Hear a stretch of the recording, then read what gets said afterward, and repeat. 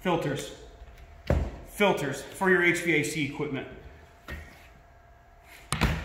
What a confusing conundrum. Filters are confusing. A lot of times customers are confused about what they can put in their system. And many times the professional that might be at your house, it's a high likelihood he may not fully understand what filters can be put in your system. I promise you anyone from DeHart has a full understanding of how this works.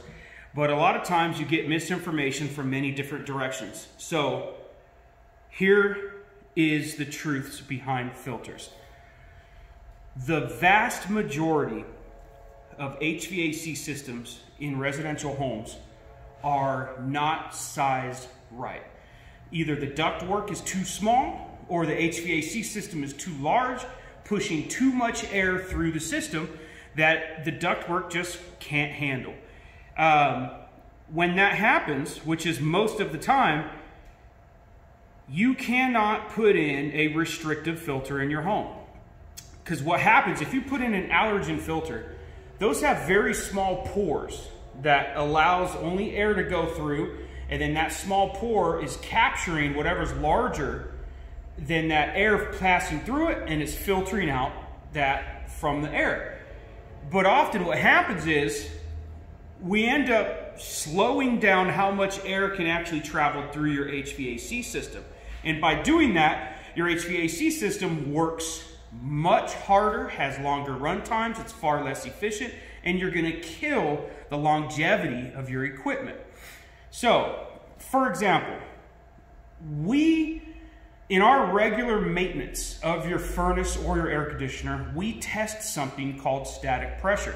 We know what the air flow is going through your system. So we can instantly tell whether or not your system can handle a more restrictive filter.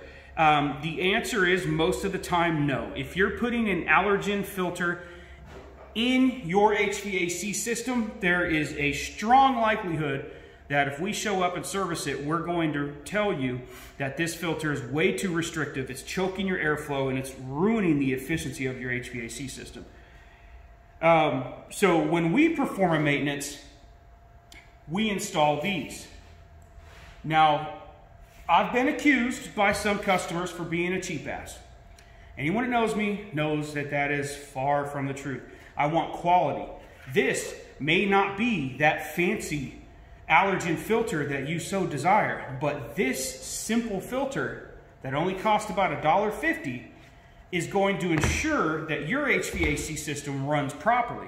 And the last thing I want to do is put a more restrictive filter in, like one of these, that is going to choke your airflow and make your system not run. My whole job is to let your system run as good as possible. Now, if I walk away and you go, nah, screw that, I'm gonna take that cheap filter DeHart put in out, and I'm gonna put in my nice allergen filter, go ahead. It's your house, it's your money, it's your HVAC system. But just know that there's a high likelihood that it's not good for your system. And for the people that are wondering, the only way, I could make a universal assumption because we service hundreds and hundreds and hundreds of systems. And most real professionals know in our industry that almost all homes are not sized properly, airflow is not right, and that they're restrictive. And that you just can't have a allergen or a higher restrictive filter, or what we would call the higher MERV rating. The higher the MERV rating, the more restrictive that filter will be. There are some exceptions, but if we get there and service your equipment, we're gonna know without a doubt this system has adequate airflow. We could put a more restrictive filter in without worrying about any repercussions. For example, here is a great filter. We install these with all of our HVAC installs. Nearly every single one of them. There are some exceptions where we don't have the space or the room to be able to fit one of these in, but 99% of our HVAC installations where we do a full system replacement come with these. Now, if you notice, let's go back to this cheaper filter.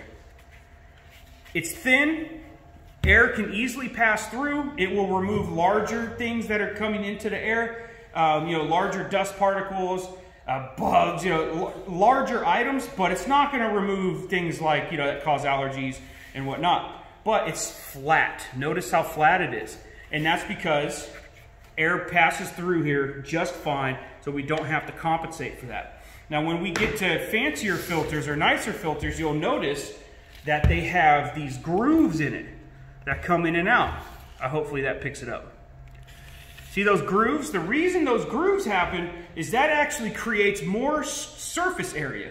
So if I were to open this filter up, these grooves, when you flatten it out, turn into a much larger surface area filter than this filter does.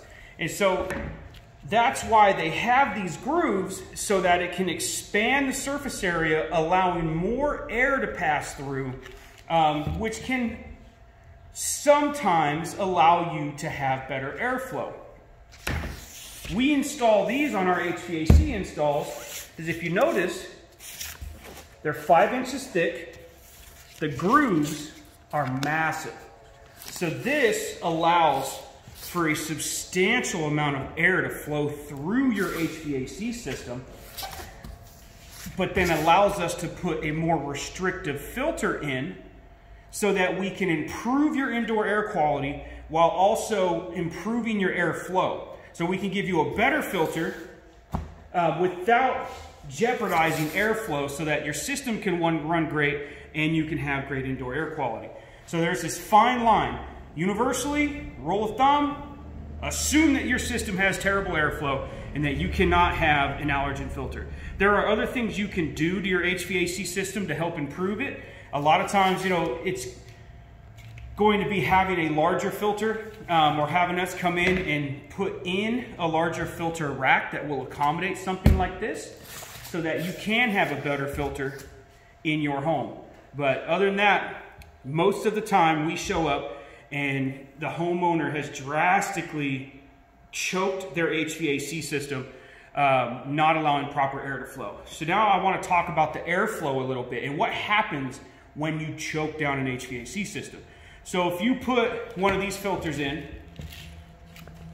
this isn't even an allergen filter. This is kind of in between the cheap filter and an allergen filter. But even these will often restrict the system too much and cause problems. But when we apply this into your filter rack, and let's just assume it's restrictive, so it's slowing that air down a lot. When it slows that air down, what happens is, so in your HVAC system, you have your furnace, and then you have what's atop of it called your evaporator coil. That is what removes heat from your air and is the critical part of your air conditioning system. So let's just assume you're in the summer and we slow down that airflow that flows across your evaporator coil, which removes heat from your air and gives you cool air. By slowing that airflow down, you actually make the air inside that's going across your evaporator coil colder. And then when your system turns off, it exacerbates the temperature differences. So your system will become warmer to colder, warmer to colder, warmer to colder on every on-off cycle throughout the summertime. Well, what happens to metal when we have these exacerbated expansions and contractions? That's what it does. The metal expands and contracts because of the exacerbated temperature differences. And so what will happen is your HVAC system inside has something called a heat exchanger and then your evaporator coil. Both of those are chock full of welded joints from the manufacturer. Those joints will prematurely fail because of that exacerbated expansion and contraction, because you've slowed the airflow down. So in the wintertime, when you're running your heat and you slow that airflow down, as the air passes through your heat exchanger, which is what passes the heat off to the air inside your home, that air heats up drastically when you slowed it down with your, restrictive filter. And that again creates those much elongated temperature differences from when it shuts off, it cools off, and then it turns on, and then it heats back up more than what it's designed to. that causes that expansion and contraction of welded joints and creates premature failure on major components inside of your HVAC system. So err on the side of caution. Put in a basic filter. If you have a basic filter, change it once a month. They're pretty cheap. If you really want to know what you can get away with or how restrictive you can be, you need a professional like D. Hart Plumbing, Heating, and Cooling, where we're going to come out, we're going to drill some holes in your ductwork, and we're going to measure something called static pressure, and we're going to know how the air flows into your system. Then we're going to know how restrictive you can or can't be on your filtration.